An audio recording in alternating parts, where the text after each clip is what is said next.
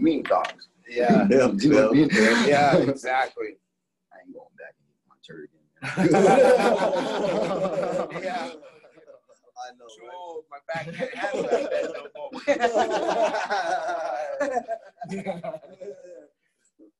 Yeah, I'm like, so I mean, that's something that a lot of people don't really think about is getting old. Like, I mean, are you guys kind of surprised that we made it this far? Yes. Like, yeah. I mean, 20 years ago, I wasn't thinking about this day. I know, right? I know, right?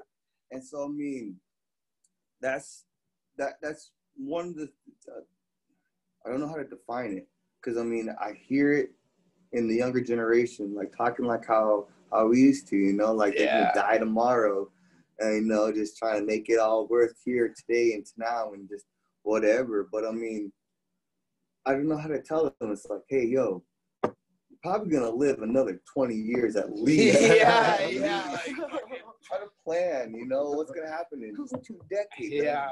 Sounds crazy, but hey. I know, right? Here's a wild idea. I know, right?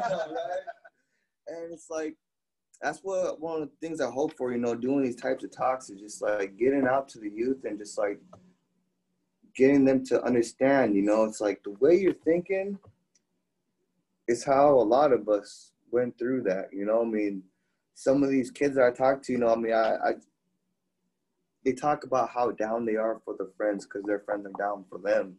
And I already know that some of these kids be doing, you know, doing what they do, you know. It's like trying to get them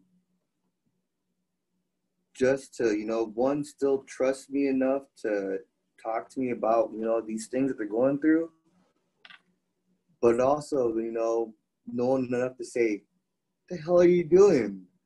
Like, really? Like, I mean, because, I mean, but it's not like they're looking at, I mean, it's like they're trying to define priorities in their own life in a way that is older than them. You know, they're trying to define commitments that, you know, maybe they should already be in place. Maybe they shouldn't be trying so hard to define these types of relationships, you know, with their friends, with their community, with people that they respect. Like, I always, the way it sounds is, you know, it's like they're trying to define a family member. The justification that takes place towards their actions is like mind blowing. Really? And like, I want to. Thought you were slick. I know. Right? Yeah, like these thoughts you're having aren't thoughts that people haven't had before. Like, yep. You know, like none of these thoughts are new. They're all recycled. Mm-hmm. You know, somebody before you had these thoughts, somebody before you lived a life similar to this, and they got through it. You know? Yeah. It's not impossible. Not at all. And I think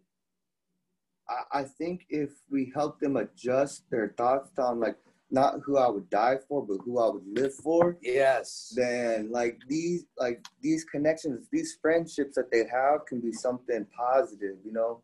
I mean, I'm not saying that it ain't because I don't know their whole life, but I mean, the way they talk sometimes, you know, like it gets my uncle hairs, you know, like up. It's like, what the, you know? Yeah, like. I'll slap him out later. I know, right? How does that sound good saying it out loud? I know, right? Like you said it out loud, but do you hear yourself? I know, right?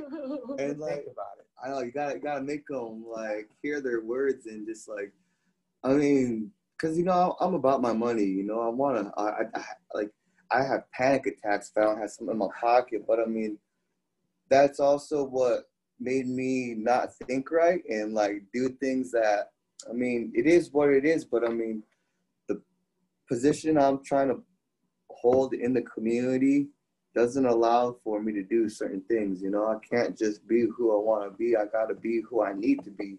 Yeah. And it ain't easy.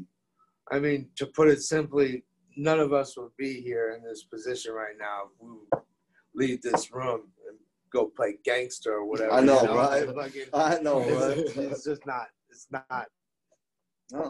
It's not ideal. Because I mean, that ain't a game. Like people are trying to play, and it's like it's not even a game. It's like, why are you trying to jump in and be, just Action Jackson? I mean, you trying to, Yeah. you ain't That's got like nothing to do. GTA. Like for real, it's like, man, jump on a video game and feel like that. Don't worry about the real life. Right? Like, Yeah.